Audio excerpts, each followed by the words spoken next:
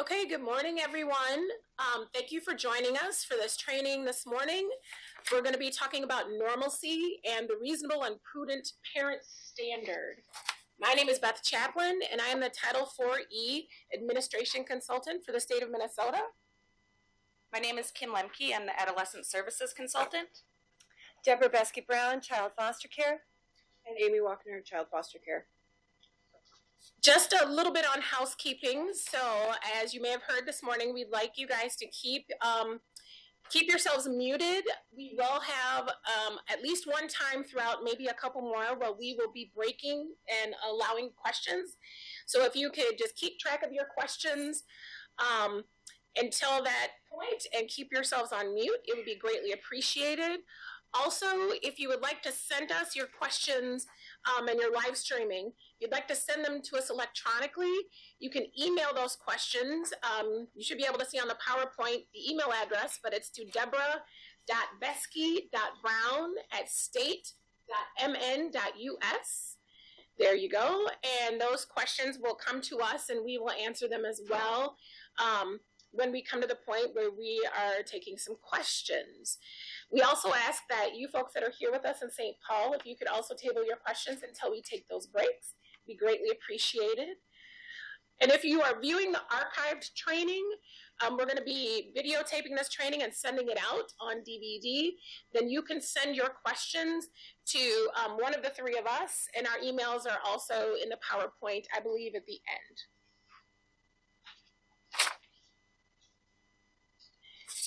So we wanted to talk a little bit about the law that is requiring the institution of the Prudent Parent Standard and what has prompted our discussion about normalcy in that standard this morning.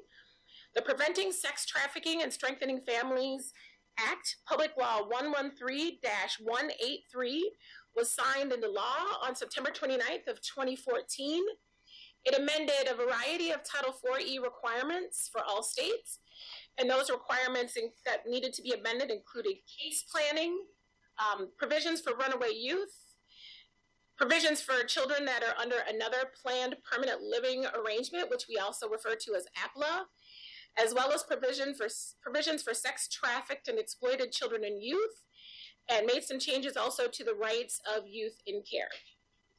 There is a bulletin that's currently published. It is Bulletin 156817. That bulletin is in the process of being altered slightly. The revised version or corrected version, which is the C version you see on the PowerPoint, that's going to be published within the next probably 2 weeks. In the meantime, a lot of these provisions are in the current bulletin, but if you'd like to wait for the most updated version, again, that would be published within the next 2 weeks. So we also wanted to talk to you a little bit about why the training is required.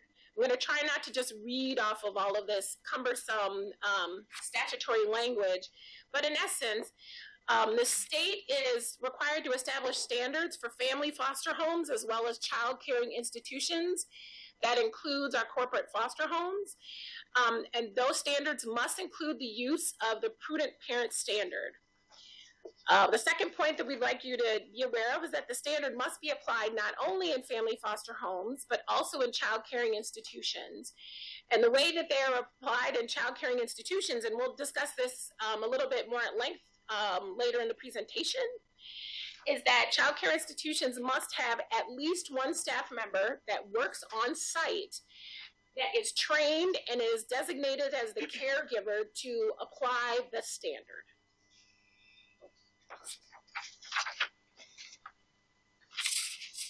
So on to page 6, a continuation of why the training is required. And this I actually do want to read. This is important, it's particularly to us and to all of our county and tribal partners. We as a state must certify that foster parent and designated staff are trained with the appropriate knowledge and skills to provide for the needs of foster children. And those knowledge and skill sets include the application of the reasonable and prudent parent standard for the participation of the child in age or developmentally appropriate activities. And we're going to get a little bit more into depth later on in the presentation about what that entails. And then also there should be training on the knowledge and skills relating to the application of the standard to decisions, such as whether to allow the child to engage in extracurricular, enrichment, cultural, and social activities for things such as sports and field trips, also including overnight activities that last from 1 or more days, and the decisions about signing permission slips and arranging for transportation to and from extracurricular, enrichment, and social activities.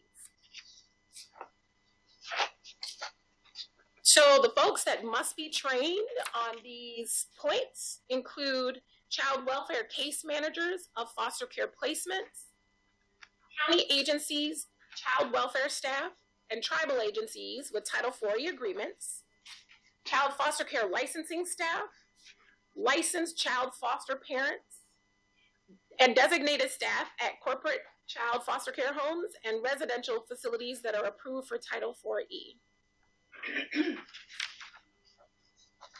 And so now we're going to talk a little bit about normalcy, and Kim is going to present this information to you. Okay, so normalcy. Why is supporting age-appropriate activities important?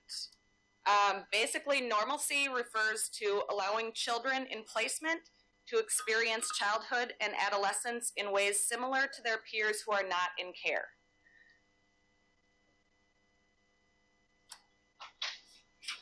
And to achieve healthy development, children and youth in foster care need to be involved in normal and developmentally appropriate extracurricular and social experiences and provided opportunities for safe risk-taking. So basically, anything that your own children would do, our foster children should be able to do. And again, why is this important? They need to experience the same things. They need to make those social and emotional bonds. Cultural connections are very important. Skill building. Again, we want to make sure that they're already in a traumatic experience. We need to help mitigate that experience by helping them to feel normal. Again, they should be having all the opportunities to practice these skills, build relationships, and contribute to a successful transition to adulthood.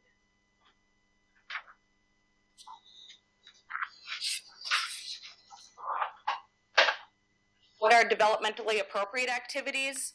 So with that, you need to be looking at the child's cognitive skills. Where are they at emotionally, physically, behaviorally, and taking all that into account and what's typical for an age or age group. So removing barriers to normalcy. County and tribal agencies, child placing agencies should all support the foster child's emotional and developmental growth by permitting child to participate in activities. I want to be very clear that we are permitting them. We should not be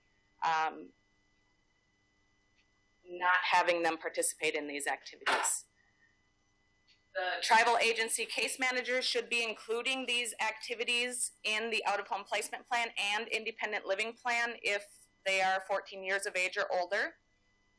And this provides the opportunity to discuss with the parent these interests, making sure to consider the cultural activities and anything that's available to them in the school, community, foster home.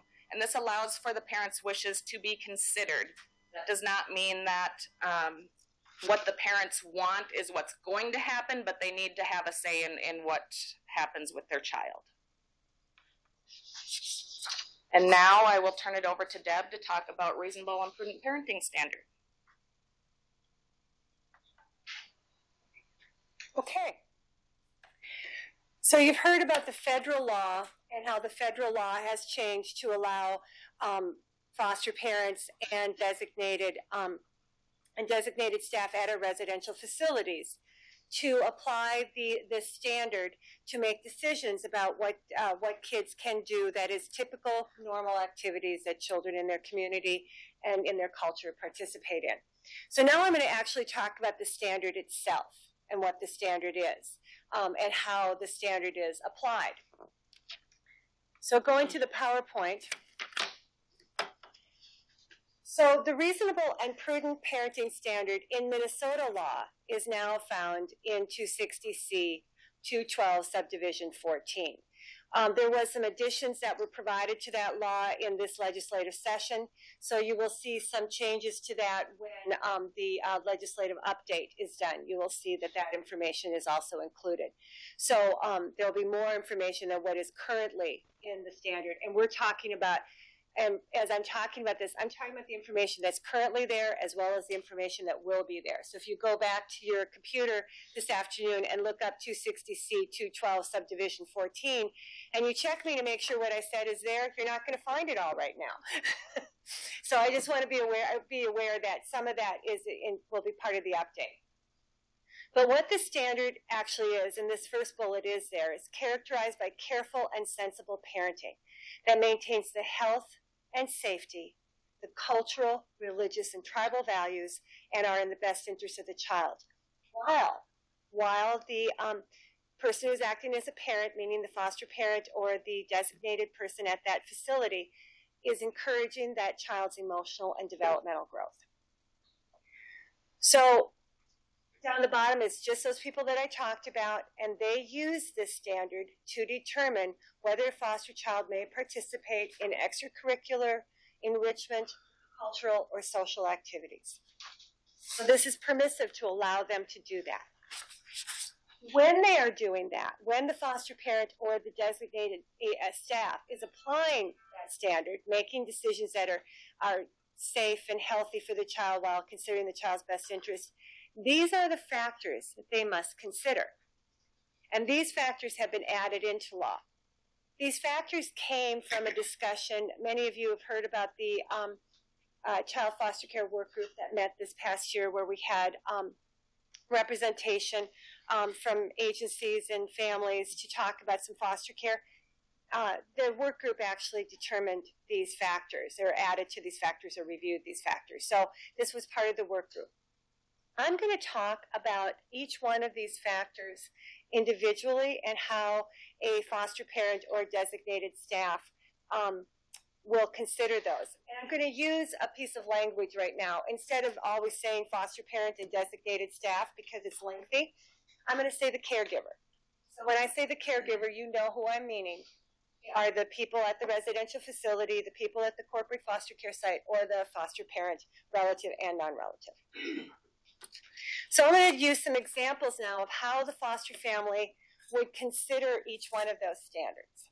So the first example I'm going to talk about is a child's age, maturity, and developmental level. And there's two examples here for consideration. One is a 10-year-old foster child who's invited to attend a social event. One of her classmates is having a birthday party, and she's invited her to participate in the birthday party. The foster child has some developmental and social delays. So how as I, as a caregiver, help her prepare for this new social activity? She's not automatically saying the child can't because the child has some developmental delays or that there may be some concerns.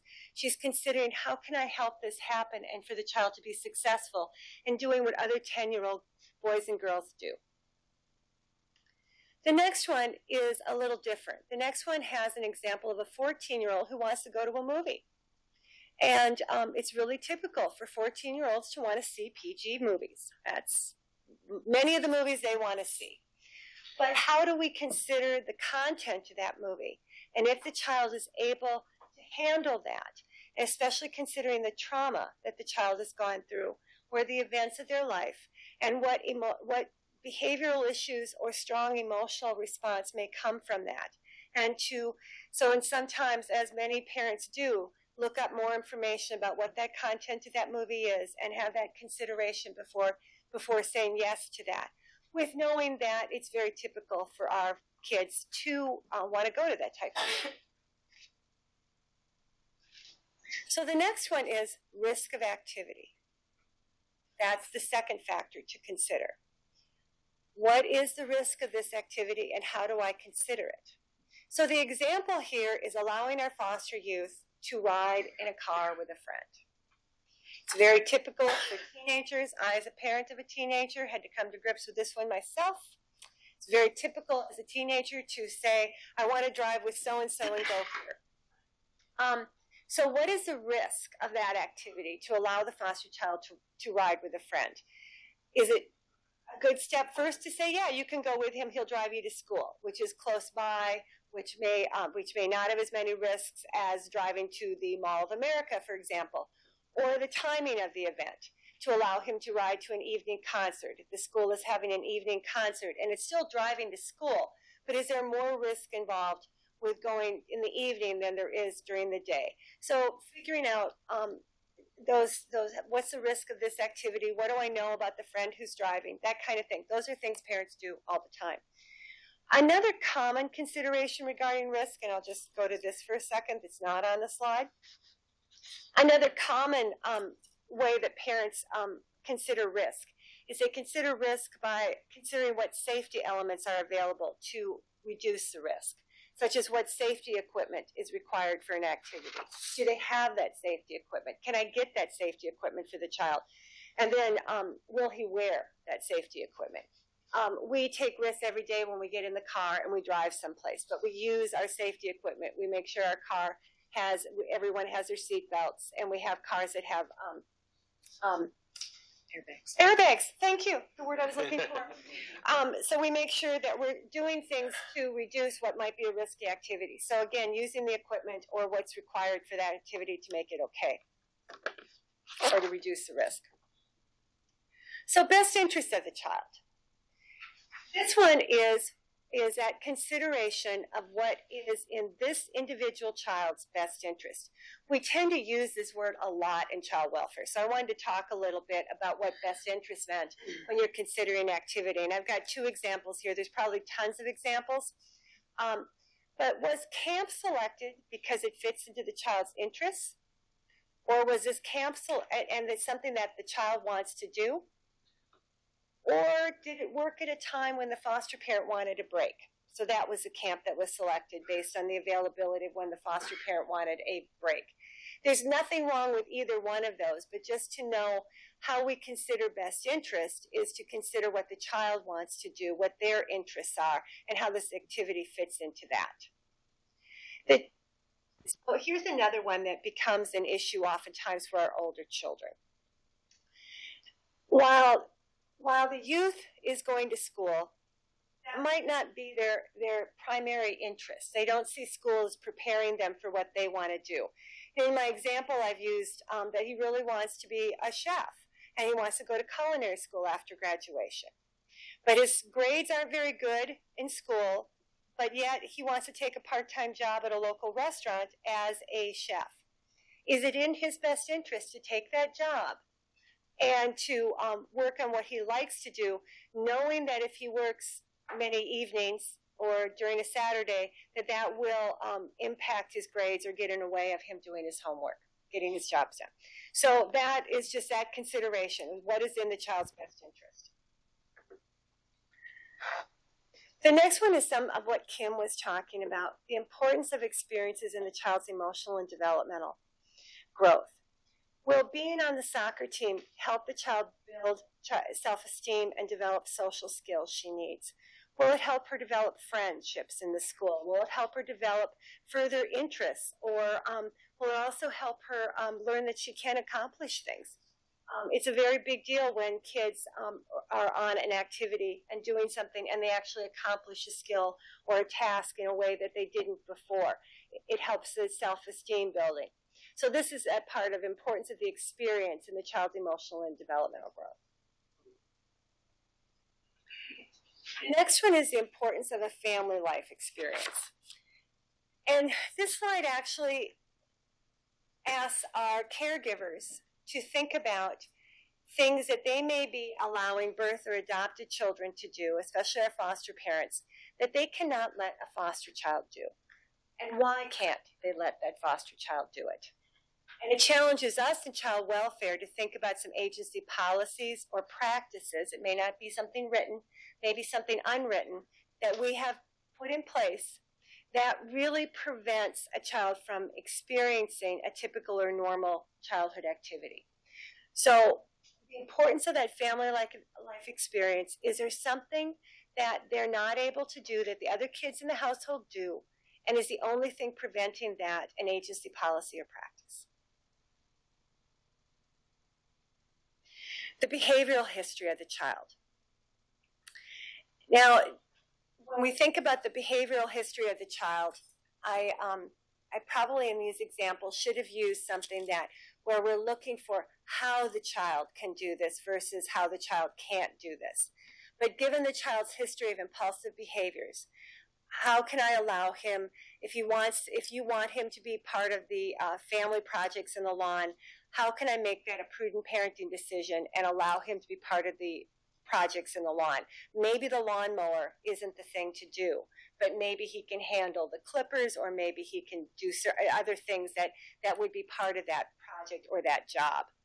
Or in the other case, this is more about supervision, given the child's history of underage drinking or other things that may have gotten him in trouble with being away from adult supervision. Can I allow him to stay out late at night unsupervised? Is that a prudent decision?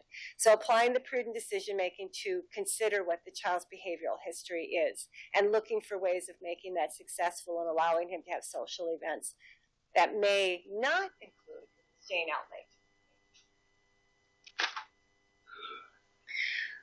So the final factor is the wishes of the parents or guardians as appropriate.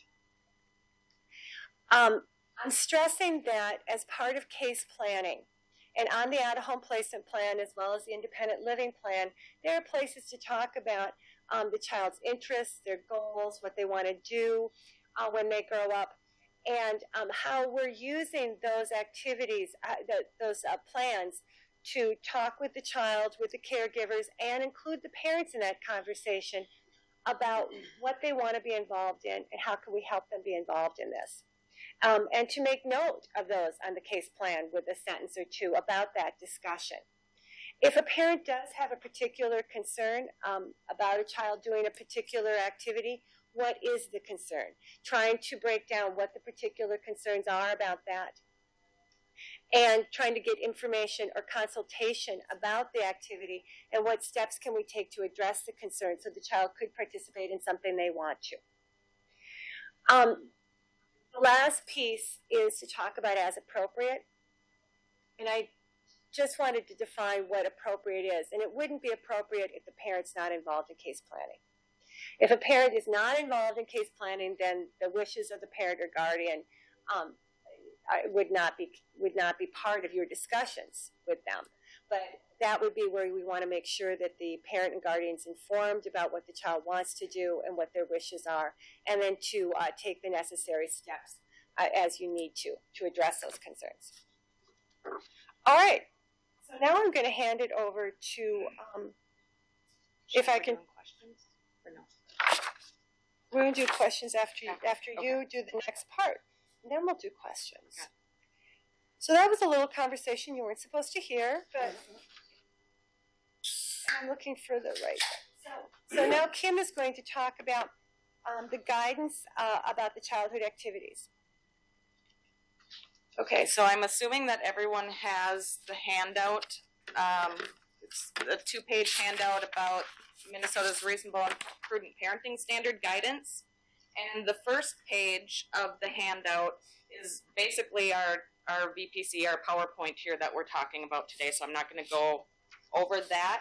But on the back side, there's a list of different activities that could be considered. And this is not an all-inclusive list by any means, but just something to give you ideas on different activities and things to consider with our youth. And the one thing I wanted to point out to make sure everyone is aware that if the youth is 14 or older and is eligible for self-funding, self-funds can be used to pay for activity fees or different things that require money for these youth to participate in these activities. So keep in mind self-funds. Funding should not be why a youth cannot do specific activities. But some of the options to think about are family and recreation. So whether it's outdoor activities, thinking about summertime, we're getting into that season of camping, boating, swimming, recreational vehicles, having them go out to movies, video game, playing with friends, Again, the lawn equipment, even though, you know, we're talking about activities, it doesn't always have to be the fun things that kids want to do. They can also participate in family activities and being part of the household as far as taking care of the house, taking care of the yard, that type of thing, having chores. The next list is school and extracurricular activities. So again, thinking about the field trips that they do for school, sports, drama, you know, other activities that they do at school. Overnights and planned outings. A lot of times we don't think about our foster youth going on overnights, and we should be thinking about them going on overnights just like other children do. So sleepovers with friends, and you don't have to do a background check on every place that they go. Social media and activities. Again, Facebook, Instagram, you know, all the things that our youth are into these days, as long as they're not misusing something. I mean, again, you can use withhold, you know, if they're misusing it, of course, then that's a different discussion, but they should be able to be involved in those activities. Driving, that's a big one for our teenagers. They should be able to get their permit to practice driving, do behind the wheel, and eventually get their driver's license. Again, there might be things that impact that, but we should always be moving forward and trying to get them to a place where they're able to have those things in place when they do leave foster care so that they are successfully transitioning to adulthood. Babysitting, that's one that we don't usually think about with foster care, but it may be appropriate that some of our foster youth are able to babysit. Again, looking at their age and developmental capabilities to make sure that that's appropriate for them. Again, transitioning to adulthood, going on college tours, and making sure their independent living plan is made with them and for them, and that you're following that independent living plan. And there are things that, even though the caregiver is able to give permission in most instances, there are some that they need to get permission from the agency to do. Anytime you take a youth out of state, extremely high risk activities, or anything that's going to take the child out of the foster home for more than 3 nights, you should be talking to your agency about that. And the other thing I wanted to say as well is you should always be talking with your agency. Just because you don't have to get specific permission for the youth to do something, the social worker, the agency should always be aware of what's going on with the child. Again, that's part of the independent living plan for our older youth, but always keeping them informed of what's going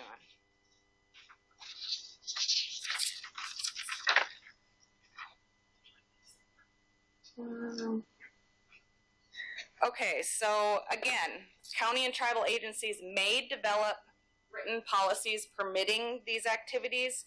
Now, this is something you don't have to, but if there's something specific to your region or area that is very popular, counties or agencies might want to make specific policies surrounding that activity. Again, this is meant to be permissive, not to take things away from youth.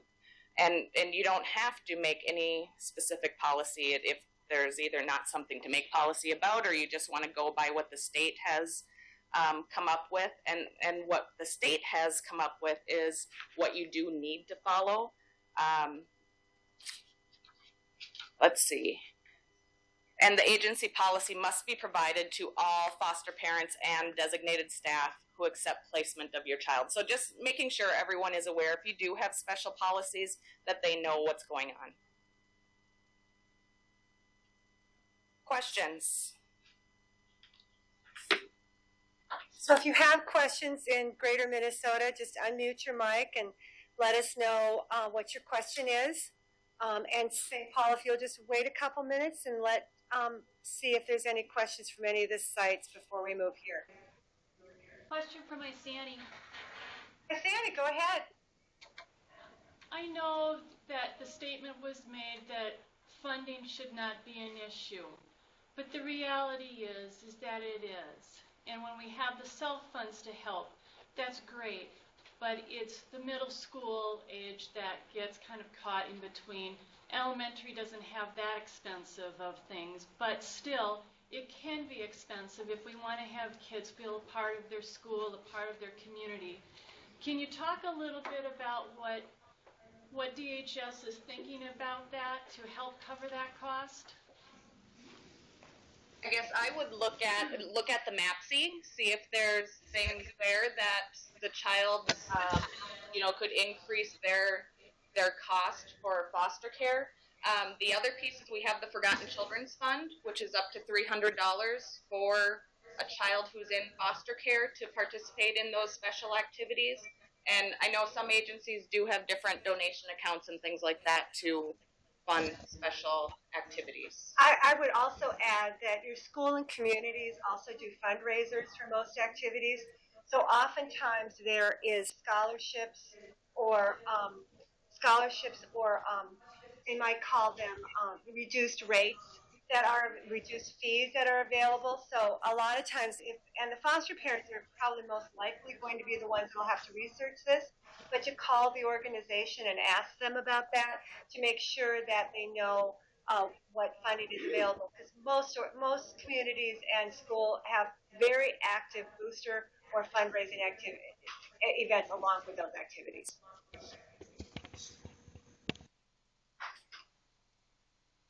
Did that help? I have a question. Oh, so we've gone now. I'm sorry. Go ahead. I have a question in Meeker County. I have a 17-year-old that's asking to be allowed to drive with a friend, and he's telling me that the friend has a license. What do other people do in terms of saying whether or not that kind of thing is okay, or I'm not going to do a background check on his friend, but how do you work through that, or what are the things that we need to think about with that? So to clarify, is the friend is the licensed driver? Yeah, he is. Okay. And he wants to drive where? I think they just kind of want to cruise around town. So again, this would go along with what's typical in your community, and how you're using those factors for the and actually the prudent parenting standard is suggesting that the foster families can make those decisions about individual activities and what they're planning on doing, when they're planning on being home. As I said in the example, talking about where they're planning on going, what is the risk to that event, and what they're planning on doing when they plan to be home. And is there some discussion with a friend about it? Okay, thank you. Mm-hmm.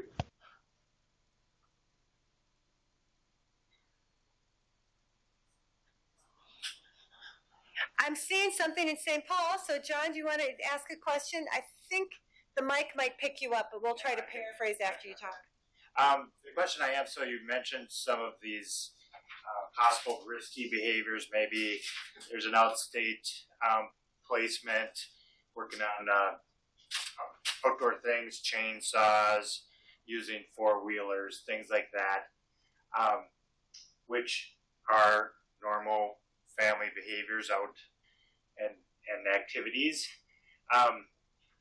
Does this law kind of, like, we're always this liability kind of worry about the worst thing that possibly can happen, so let's try to avoid that. And obviously I don't want to be morbid, but bad things happen.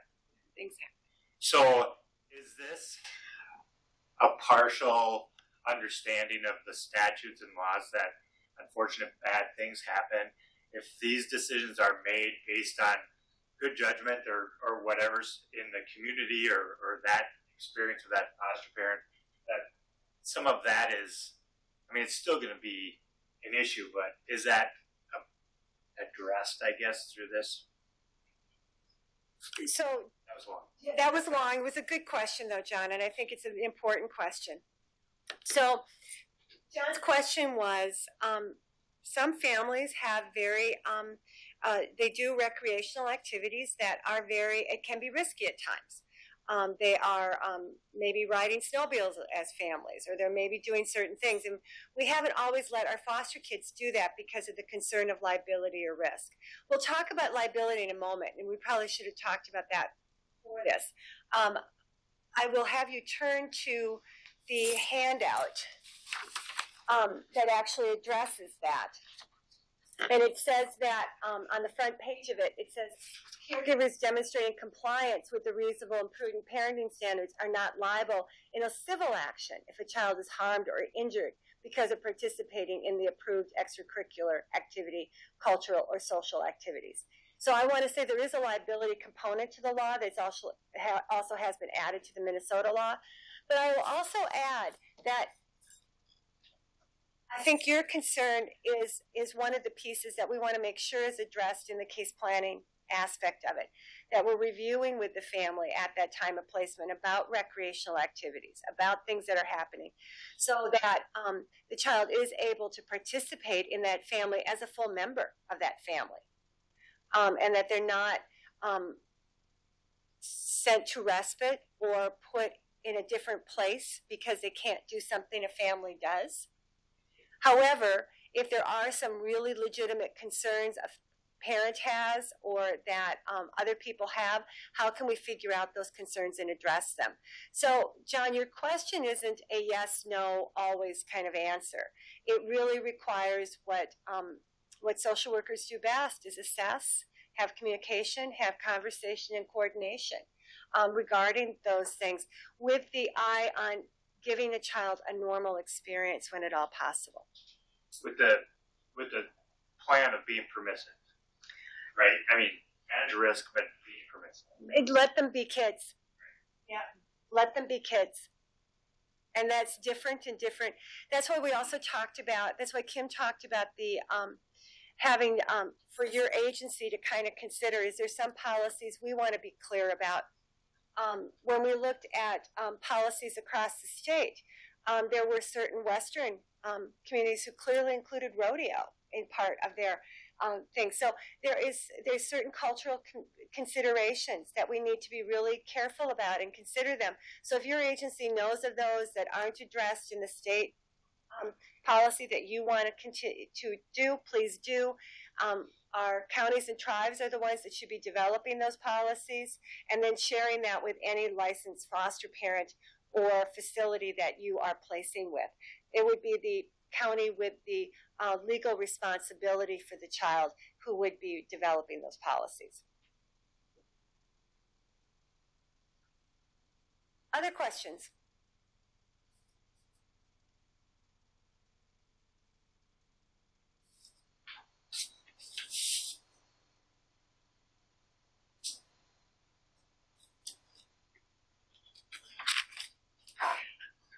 Silence speaking volumes. I'll move on. Oh, we do have two questions for streaming folks. Yep. Two questions. The first is clarification. So caregivers do not need to get permission from the social worker for a child to go on an overnight?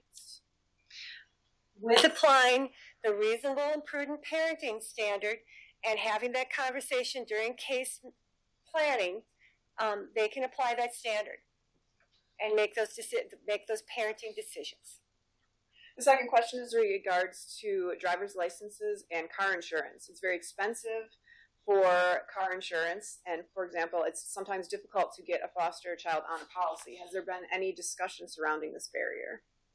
There have been lots of discussions surrounding this barrier. What I can tell you right now is, again, self funds can be used to help cover car insurance. We are looking into working with the Department of Commerce on different car insurance issues. That being said, all teenagers are very expensive, not just foster youth.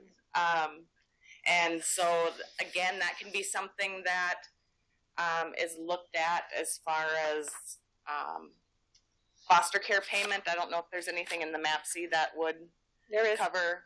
There is. At least help with some of that cost. Obviously, it's probably not going to be dollar for dollar, but again, using self funds as appropriate can help with that cost as well.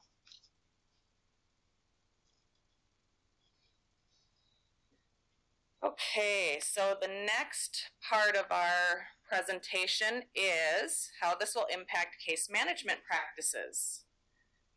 And again, empowering our foster children 14 and older in developing their own plan and successfully transitioning to adulthood. So we're going to have a technical difficulty right now because I pushed the wrong button. So we're not going to get the PowerPoint up at this very moment in time. We'll get that fixed as soon as we can. But I think we can go on. Most people have the PowerPoint in front of them, I believe. Sounds good. So how will this change case planning, court reviews, and case management practices? As part of the Preventing Sex Trafficking and Strengthening Families Act, and this was actually put into our state legislation last year, foster children 14 and older may designate one member on their case planning team to apply the reasonable and prudent parenting standard. So this could be, you know, one of their 2 members that they have asked to be on their case planning team. This could be the foster parent, you know, whoever they want to designate to be that person. As well as part of case planning, consider the child's interest, what children of this age do, and activities available in the area, and engaging parents in these discussions and decisions. So again, as our social workers already do, make sure your case planning, including everyone in case planning and getting everyone's input on decisions. Annual court reviews. So for children who have the designation of permanent custody to the agency, you need to assure that reasonable and prudent parenting standards are followed. So this should be addressed in court. And the youth should be consulted in the court hearing about their opportunities to participate in such activities. And this is the statute where talks about the out-of-home placement plan, the independent living plan, and that we have included the regular opportunities to engage in age-appropriate or developmentally appropriate activities. So this is a goal right on the independent living plan that should be filled out and should be taken into consideration for that youth. And just to restate again that self-funds can be used to support this participation and funding if needed. Okay, and I'm going to talk about what does this mean for foster parents, corporate foster care, and residential staff. Probably most importantly, I would say, agencies need to ensure that prospective and current foster parents and the designated staff in corporate foster care and residential facilities must be trained. And then in addition to the training, the agency must be available to address questions, particularly for foster parents and for the facilities designated staff people. They're going to need advice, particularly in the beginning stages of allowing them to go ahead and exercise the prudent parent standard. The training should include very specific competencies to support a child and the child's development and normalcy, and should include the knowledge and skills related to the developmental stages of a child's cognitive, emotional, physical, and behavioral capacities, applying the standard to decisions. For example, some of the things that we've talked about today: field trips, overnight activities, the signing of permission slips, etc. Consideration of their roles and responsibilities to regulate and the application of the reasonable and prudent parent standard. The consideration of the child's opportunity to engage in the variety of activities that we've discussed and more that are unique to the child's cultural and or tribal customs. After this initial training, prospective foster parents and designated staff must be able to apply the prudent parent standard by developing and improving their decision-making skills and supporting the safety and well-being of the child while participating in the activities.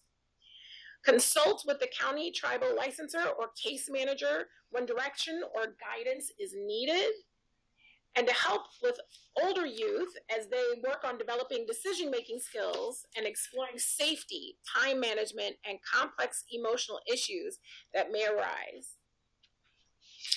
For residential facilities and corporate foster homes, just a reminder, there needs to be at least one staff person that works on site that is trained in this normalcy and prudent parent standard and the application of it, and that, or those, I should say, staff members are authorized to act in the role of the parent in applying the reasonable and prudent parent standard in a way that is similar to how a family foster home parent would apply the standard.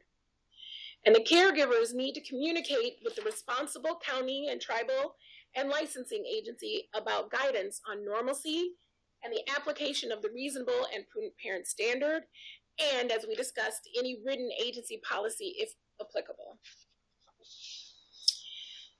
And this gets to one of the questions that was asked. Right, it's being added to Minnesota statutes that caregivers that demonstrate compliance with the prudent parent standard will not incur civil liability if a foster child is harmed or injured participating in any approved activity.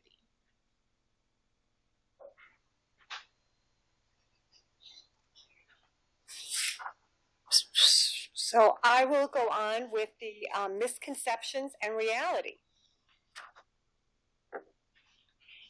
So we thought we would address some of the specific, maybe not always misconceptions if agencies had policies related to this, but that would be misconceptions now with the prudent parenting standard and what the reality is of it. So let's go to the first one. So one of the misconceptions, and we already had a question on this, for a child to stay overnight at a friend's house, the adults living in the friend's house must undergo a background study or check. The reality is that the friend's parents are not short-term substitute caregivers. They're not license holders or designated respite providers. Normalcy and the prudent parenting standard provides foster parents with the guidance to make this parenting decision. Misconception. Foster children are not allowed to attend community functions without an adult. This is a longer answer. Responsible social service agencies and licensed child placing agencies need to support the child's development and emotional growth by permitting children to participate in activities or events that are generally acceptable for children of the same age and developmentally appropriate. The question that we had earlier about, do I let a 17-year-old drive around town with his friend? I think that's a great question. I don't know the answer to it, but I do want to know what other 17-year-olds are doing in that town. Is that something they do? What's the safety factors related to that? Is that something that would be considered generally acceptable in that community? In some communities it would be, in some communities it absolutely would not be. Foster parents and designated residential staff are permitted to allow foster children to participate in extracurricular activities, social and cultural activities that are typical by the child's age and by applying the reasonable prudent parenting standards. If you've taken nothing from this, if you've taken two things from this, one, foster families can make these decisions, but we really recommend that in case management, in case planning, that these conversations are regularly had with the foster parent. And it doesn't say this on the slide, but I would also recommend in the face-to-face that workers are talking with our youth about what they want to do, how they're being supported to do those things, what's in the way of them participating in activities they want to do at school. And if they don't want to do anything, how can we help them think about what they want to do? How can we help them develop something they want to do? So those conversations with case managers, with our caregivers, and with our youth and kids are really, really important. And it doesn't just start at the youth. It starts when they're much younger, with our kids, 5s and 6s and 7s and 8s, getting involved in things. Misconception.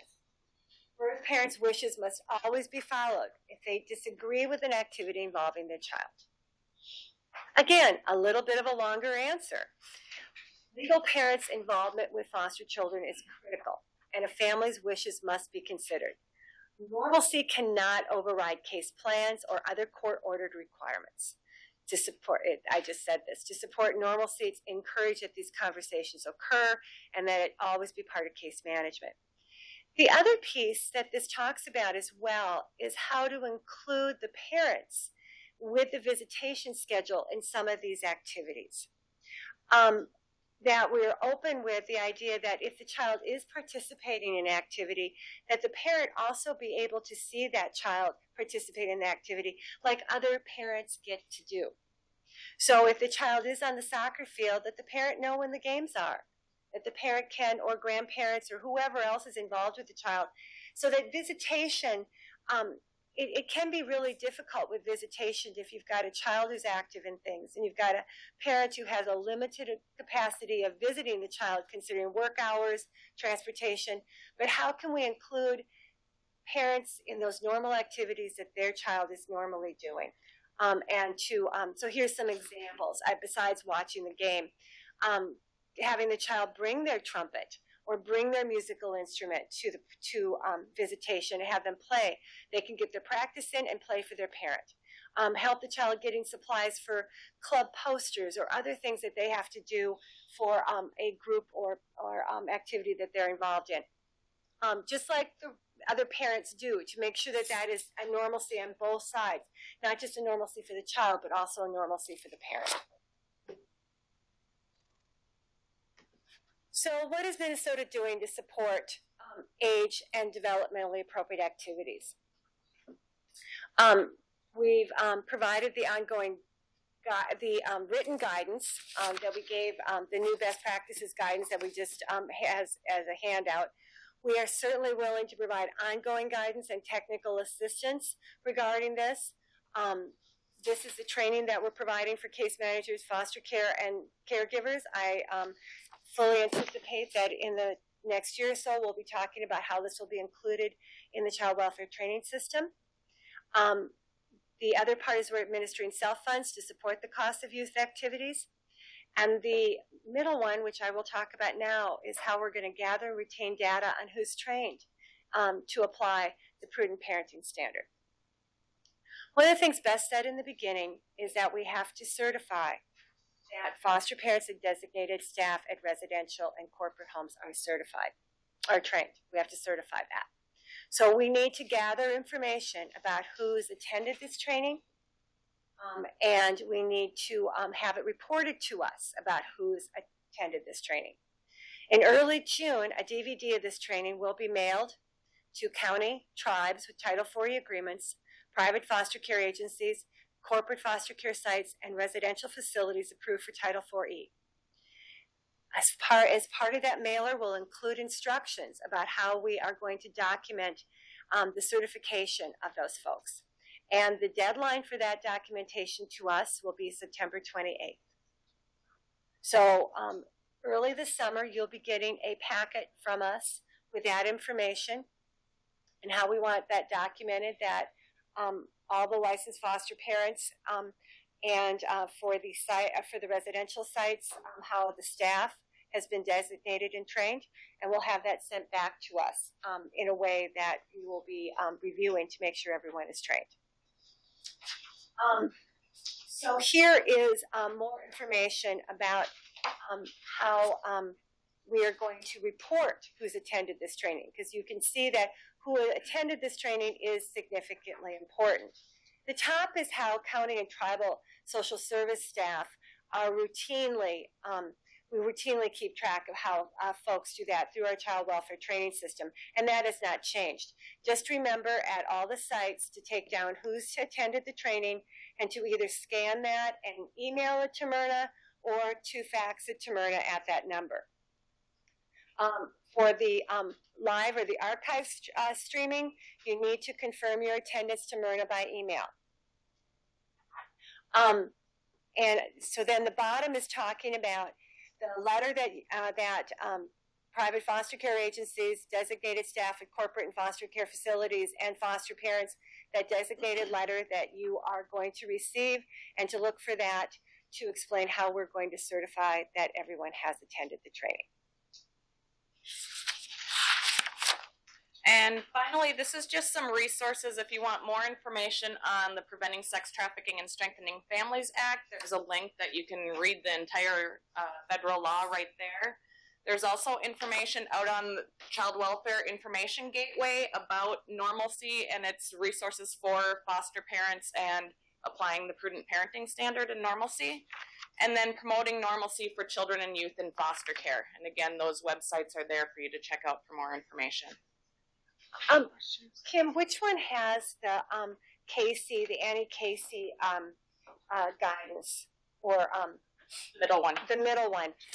Definitely, if you want more information, the guide from Annie Casey. What is it called again? I can't remember either. Sorry. It's from Annie Casey. It's very good. I looked at it in preparation of this, and it provides a lot of good information. And I would recommend checking out that middle. Yes, the middle link. There's going to be about maybe 10 or so different articles and PDFs that you can click on to get more information. Yep. And finally. So Maxie Rockymore would like to add something to the training. Mm-hmm. So I know counties and tribes will have concerns about how they can get all their staff and all their foster care providers trained by that date. And so what we encourage you to do is, as a part of your regular training for new foster parents or ongoing training for current foster parents, that you can actually take this DVD from this training, which will be sent out to your counties and tribes, and you can gather all your providers together and have them view the training. We will also send enough DVDs to your county or tribe so that you can actually give them to your foster parents and then have them give them back to you or encourage them. Either way, we have to have it documented that they actually were trained and that you're going to send us whatever sign-in sheets or documentation that they were trained, because we really have to try to get the whole state trained. Thanks. Sorry. Any final questions?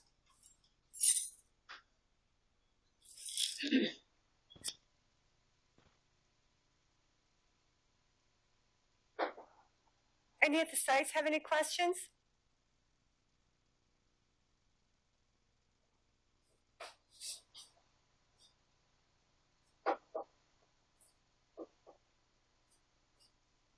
Well, if you think of something later, feel free to email any of us questions and we'll get back to you. So one of the questions is from a person streaming it, is will DHS be developing a training for foster parents on this normalcy and prudent parenting standard? And is this the training that certifies providers? Yes. So the training we're doing right now is the training you can use. We will be taping this VPC, and you can use this DVD that we'll be sending you to show to your foster parents and the staff and the designated staff. And if they complete this, they will have completed the training. I believe in the future you will see a different type of training be provided, but this will be the training that we'll be looking for you to certify and get back to us by the end of September.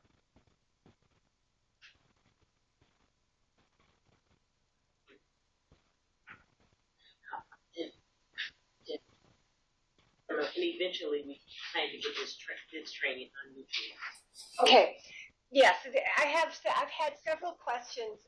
Maxie is reminding me that we've had several questions about getting something on YouTube or getting this on YouTube. We will be working on making it more available that way. I don't know when that will happen, but we will be working on that, and we will get back to you and let folks know as soon as it is. We've got a couple more questions here from people who are streaming. Can a 16-year-old buy a vehicle if they are in foster care with a relative? The relative is in the process of transferring legal custody to them, but it's not finalized yet. Well, I don't know that a 16-year-old can actually be on a title. I thought it was 17 before they can actually be on the title. But at age 17, or when they can be on the title, they certainly can buy a car if they are working and have a way to purchase that and keep up with the maintenance. I mean, again, if you have your own 17-year-old, are they buying their own car? Are they, taking care of those things? So it's definitely something that can happen. Again, it's each individual youth. You got to look at if that's appropriate for them. So then there's another question here about a foster home that's a hobby farm, and part of the hobby farm is their family rides horses.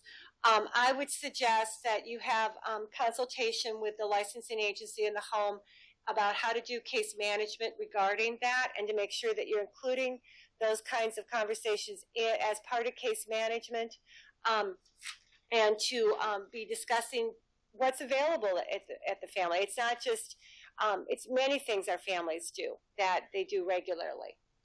And then there's also a question about slide 10. Okay, that's actually talking about self-eligibility. Yes. Part of the federal statute where it talks about the age-appropriate activities, that is specifically under self for those who are likely to age out of foster care. So that does not change our self-eligibility, but if you're going to use self-funding for youth, you should be looking at your youth who are likely to age out of care. Now, what does that mean to your agency? You have to decide if that youth is likely to age out of care. That doesn't mean that they have to have a permanent custody to the agency permanency determination, but if you really think at that moment they're going to age out of care, then go ahead and look at paying for the age-appropriate activities through self-funding. And then the final question is, do both foster parents and the foster home need to attend the training? So in your family foster homes, if only one parent makes all the prudent parenting decisions about the child, they're the ones that decide if the child, if it's only I'll use the example, if it's only the father who decides who in the family is going to make decisions about activities and that kind of thing, then only that parent needs to be trained. But if both parents make decisions about can you go outside today, can you ride your bike today, then only then both parents need to be trained. It would be pretty unusual in a foster family to have only one parent making that level of decision. So Terrell's got a question. So if we were to give DVDs to the foster providers to take home, will we need them to do like a test, a post-test or something like that to show that they've actually watched the DVD? So Terrell's question is there any type of post-test to show they've watched the DVD or anything and at this point we have not defined anything like that. So it would really be the licensing worker asking a couple of questions when they turn it in. Did you complete the training? Did you understand it? Making sure that they know that there's any questions. That's at this point what we have available. Maxie wants to add something to that. Yeah, and really, the whole point of all of this is that you should be having a conversation with your providers, right? With the foster care providers.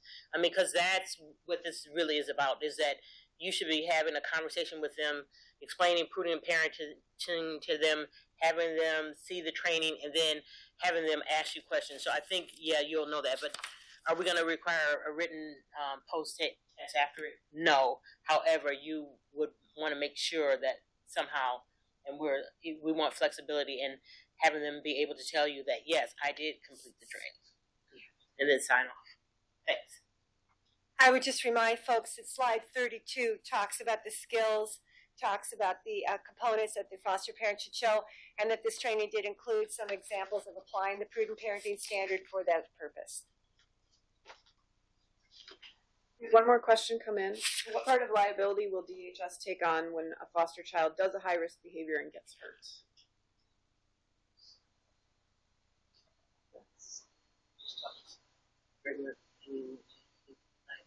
Okay. So at this point, and I guess foster families, the state of Minnesota already provides liability insurance for foster parents. And to take a look at that information, that's something the state of Minnesota has provided for many, many, many years.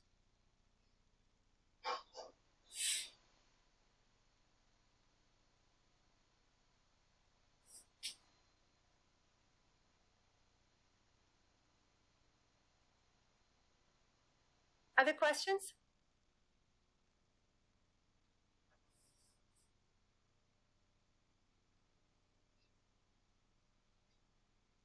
With that, I think we'll wrap it up. Thank you. If you have additional questions, be sure to email either one of us presenters. Thank you. Thank you.